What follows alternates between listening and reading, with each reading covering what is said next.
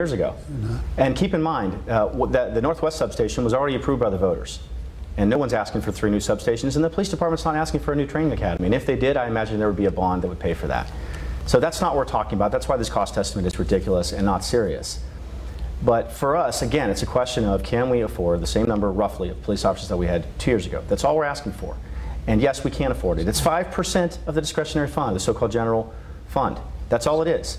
And so what they're not telling you is they want to keep funding all the causes on the far left that they've been funding the last few years. They just put $179 million into homelessness over the last 3 years. Did they talk about cutting fire because of that? Of course not. Now they're talking about spending $515 million on homelessness the next 3 years. Have they talked about cutting fire because of that? No. Today they spent, I think it was $6 or $7 million on rental assistance.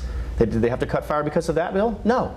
They do whatever they want. They never cut spending on anything. But now when we ask for enough police officers to make sure our city is safe for everyone who lives here, they say we don't have enough money. It's ridiculous. Voters know it, and that's why Prop A is going to pass on November 2nd.